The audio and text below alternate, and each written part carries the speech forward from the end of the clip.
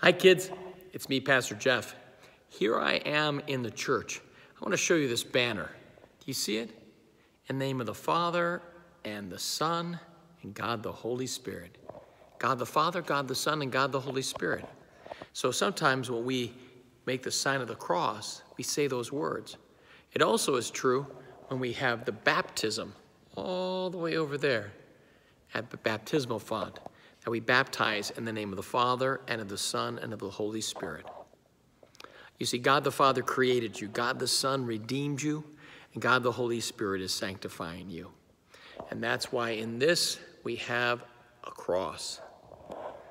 God the Father, God the Son, and God the Holy Spirit. Let's pray. Lord God, we give you thanks for giving us, for making us, for redeeming us, and for being present with us. In Jesus' name, amen. Remember, kids, be safe, be brave, walk in faith. God bless you.